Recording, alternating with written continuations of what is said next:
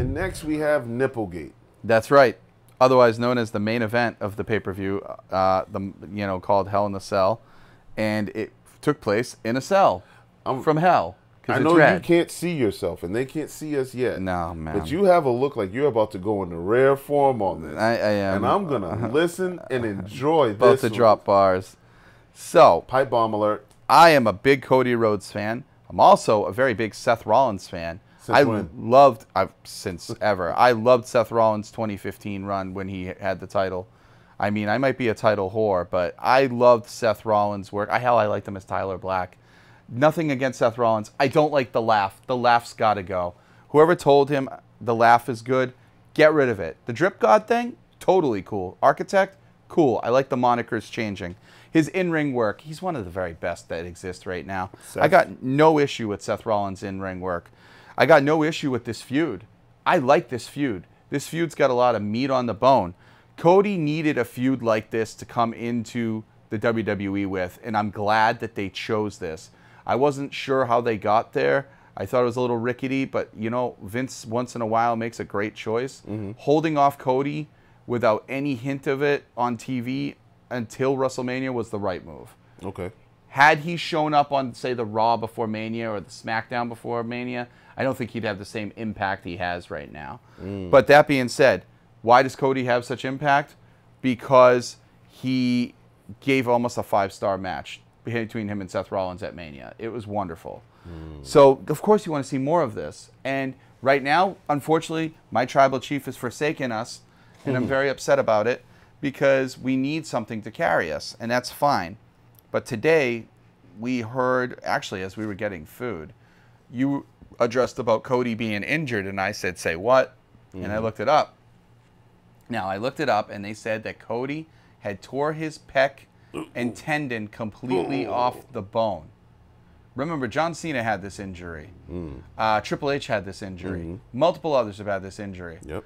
So I'm like, if he doesn't come out bruised to all hell, he doesn't have this injury. And second of all, if he's bruised to all hell, us as fans shouldn't want him to come out. You know, you want him at his top form. Don't take away something that he's worked for.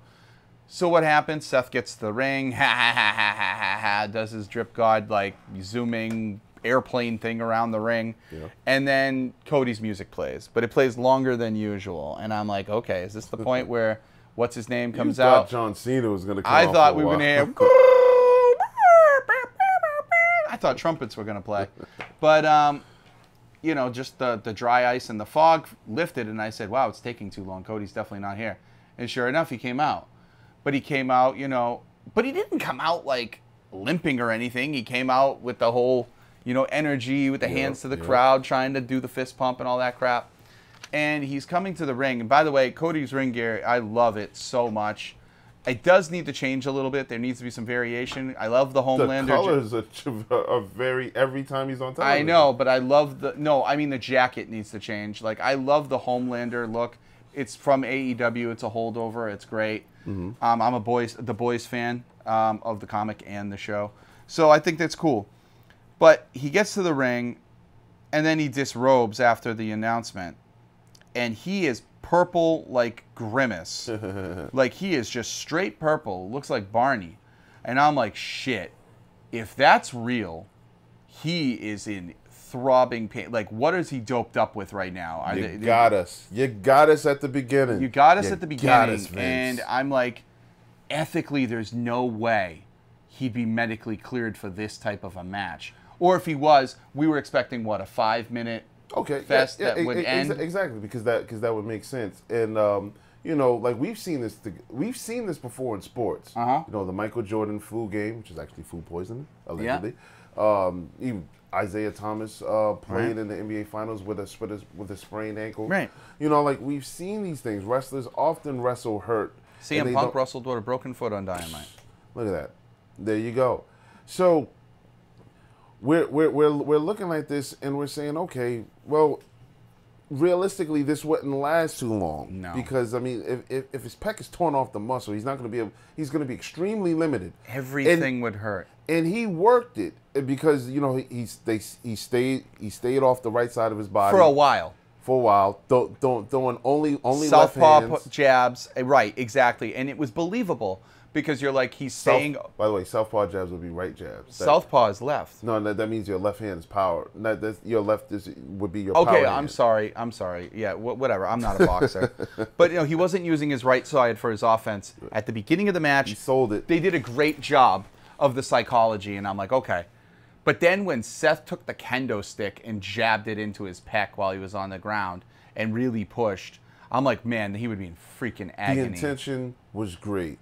Right. Even like the look and what happened, the execution was great. It was just way too much extra here. And this is going to be one of those occasions where I'm going to penalize them Absolutely, me too. For the extraness. Me too. Because the table spots, you only needed one. The buckle bomb one. The buckle bomb one should have ended the match. It should have been over. Then why do it?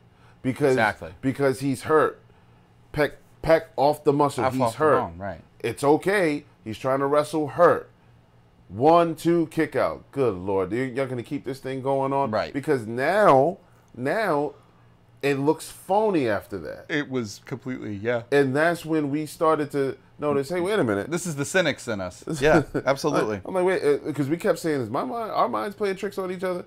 Is our mind playing tricks on ourselves? He was purple when the match started, and it seemed to cover almost his entire right pectoral. But as the match wore on, because Donnell, he smartly put, let's see what happens when he sweats. Yes. What happens? Because I'm like, they wouldn't be dumb enough to do makeup job. That would be foolish to think we'd buy that. But then he started to sweat towards the climax of the match. Yeah. And I noticed areas were getting pinker, which I don't know. I'm not a sports medicine person. I don't know how, anatomy works in that way. But I didn't understand why it was getting really, really pink on purple. Yeah. But then I noticed you could start seeing more of his nipple. So then we began paying more attention to that. More attention to his nipple than the match. And what was a shame is, I said this to you, the match itself was really good. Was really, really, really good. Really good. Really, really, really good. Had it ended on the first table spot. Yeah, but even if it ended on the pedigree, it would have been great. Yeah, we're just throwing away all these finishers. But I mean, and then he no-sold his own. Yeah, see, like I wouldn't have mind Seth winning with the power bomb, the power turnbuckle bomb, whatever. Yeah, the buckle bomb. The buckle bomb through the table, because you have a wounded warrior in there, and at the time it was believable. It was believable. Yep. I think that that would have drawn Cody some sympathy and could have kept this thing going on. Cody could always get you. Hey, you got me when I was at 50%. Now I'm at 100%. What's going on? And I know this would have been their fourth match, right? But it would have kept it alive. Yeah. I mean, I know Vince wants to send everyone home happy, but I wouldn't have been mad with this. I wouldn't have been mad with this. What got me mad was, I understand. Listen, we are wrestling fans. By no means do we think this is real. No means are we under the illusion that this is real. But do not, on top of us knowing it's not real, insult our intelligence. Damn. And that is what you had done tonight. Now, had this been a straight-up contest, we know he's hurt. There's rumors that he's actually hurt, and I think he might be hurt. Yeah. But does he have a torn pec? There is no fucking way in the world he has a torn pec, because the Cody cutter 3 steps into the match would have ripped your... you would have been in agony. You'd have been falling on the ground. Yeah. So for him to do 25 minutes on top of that approximately was just ludicrous. And then not only that, we're a couple things at SmarkTank Wrestling, where we are we are very big on long title reigns, and I know Donnie more than myself is a big proponent of protect the finisher. And man, does the Crossroads look like if you take less than 4 of them, you are a weak-ass bitch, because you can't get pinned with 1 Crossroads. It's impossible. It's not the RKO. It's not the RKO. It's not the lights-out finisher that you need. But hey, to the same proponent, Seth Rollins Stomp is becoming that too. He gives like 3 or 4 stomps a match now. Yeah. There's multiple finishes, and they're done multiple times. Right. But yeah, like I said, I had to penalize them. Normally, these guys. This would have got a 3 to a 3.5 territory tonight. Yes, and I believe our history with these two replicates that. 3.5. 3.5. Yeah. It's a 1, 2, 3 count scale. We go above that for these two. Yeah. But you know, like no. I did penalize them. I gave them a 2. I gave them a 2.5, right? Yeah, well, I actually didn't write down, but I'm giving them a 2. I'm giving them a 2. I'm giving them a 2. They're getting verbally penalized by me for a 2. This is the same feeling I had, and maybe the Hell in a Cell pay-per-view is marked by this. This is how I felt after The Fiend and Seth Rollins Hell in a Cell, where Seth beat him to death with everything in the world, and it was Michael Myers, where he hit him with the fridge and the the toolbox and everything in the universe that you could imagine. It got into that territory of like, well, what the hell is it gonna take?